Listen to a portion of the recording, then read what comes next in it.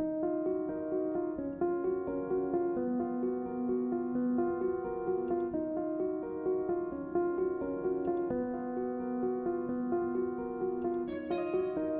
had no idea what I said yes to. Whenever I'm in a plane over Alaska, I'm always astounded at the vastness of the area and the beauty of the land. That nature and that beauty is what draws me outdoors. I just jumped in with all feet, doing something you never wanted to do in a place you never wanted to go. So I thought, okay, let's give this a try.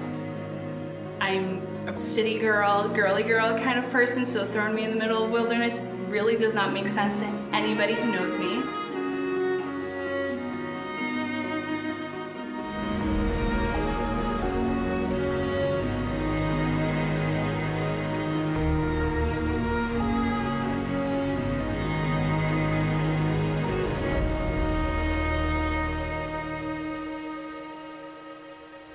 In July of 2016, 6 women gathered in Cordova, Alaska at a fly fishing school for women taught by instructor Pudge Kleinkauf.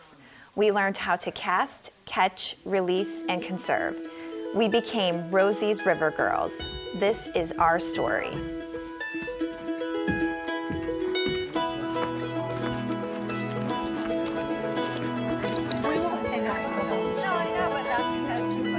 We are about to head to a little place called Humpy Creek.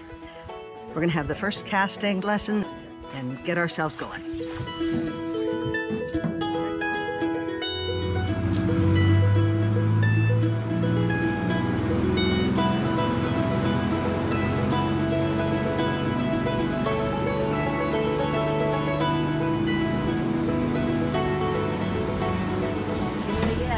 We're good to go. Okay. We're just going to stay here for some casting. It's pretty flat. Yeah. We've got this out here. I think it's interesting how she takes everybody right where they are. She's very patient. But she's very exacting. She's a patient, exacting woman. She's a delight. Cast in just a different place because it looks like you're bringing it in okay. I love Pudge. She has found her calling. And it's very exhilarating to be around somebody who's found their calling. Casting, for me, is the hardest part. You know, and it's not just the rhythm, it's becoming loose, finding your own way, but Pudge there to help you because there is a right way. A little slide, tip up. She is encouraging. Tip up. We're going to do it this time. Good. Gotta just really flow with it. So it's going to, what's happening is going to come out here to get a little more line out, but then you're going to grab it again. Okay. Because if you let it slide on the back cast, your entire cast will collapse. And then it gets caught in my hat like earlier. Yeah, okay. Yeah. Okay, yeah, we can do that. No, we couldn't. No, we're not going to do that. Now, the first afternoon, that's the time we're going to tie the knots. And by the time I get done with them, they can all do them. And every once in a while, I'll have a woman, and she says, it's really cool because these guys standing next to me the other day said, look, she can tie the knots.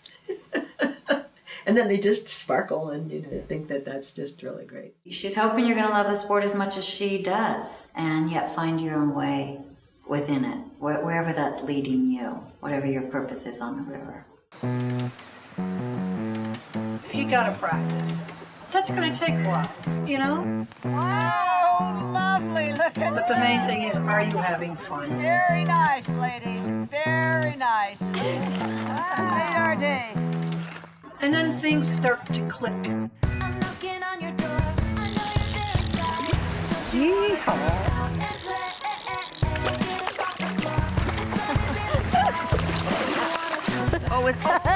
Debbie, the head.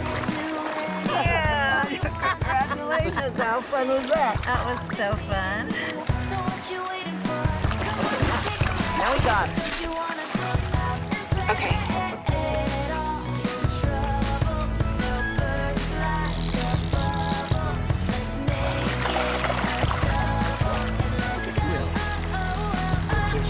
Look at that fish. Look at that, Nancy. God, that's one of the biggest pinks I've seen in a long time. That is gorgeous. Yes. Little crucial.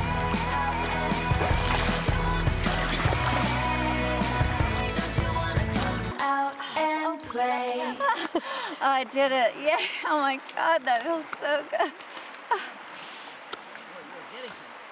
I realized that with the fishing that it just appealed to all that, loving being outdoors and getting dirty and having adventures and being on your own with a group out, you know, in the wild.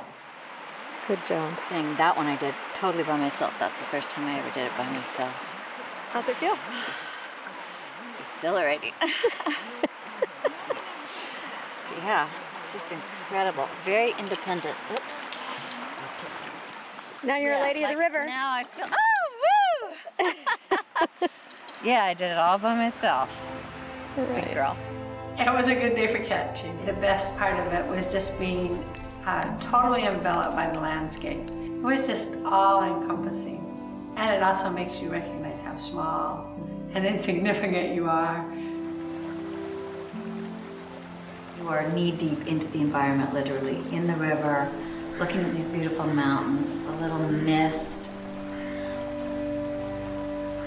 It's unforgettable. I mean, it is really as much of what I love about the fishing as the fish. A very important part of who I am as a woman, and especially as a mother and a grandmother, I feel extremely, I feel an extreme urgency that my grandchildren recognize the fragility of our environment. And that if I don't teach them that there isn't anyone else, I can't let anyone substitute for that. Few things get me off in another world more than standing in a beautiful river. I think you have to relax and let it take hold of you. You're talking about renewal. You just kind of do it peacefully and quietly and lovingly. Every time I catch a fish, it's almost like it's the first fish. I love doing it, and I love seeing other people do it. There are many cathedrals in nature, and I find it a really important place to restore the soul.